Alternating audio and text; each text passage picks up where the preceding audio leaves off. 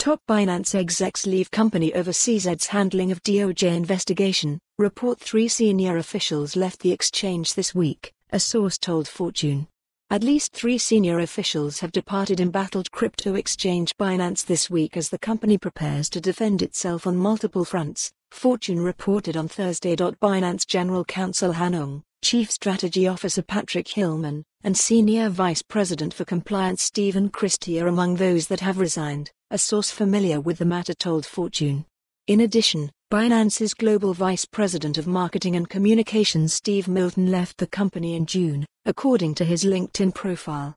Their departure follows Senior Director of Investigations Matthew Price's recent decision to part ways with the exchange. A Binance spokesperson did not immediately return a request for comment. The decisions by Ung, Hillman and Christie to leave had to do with Binance founder and CEO Changpeng CZ Zhao's response to an ongoing investigation by the U.S. Department of Justice, according to Fortune, citing a source familiar with the situation.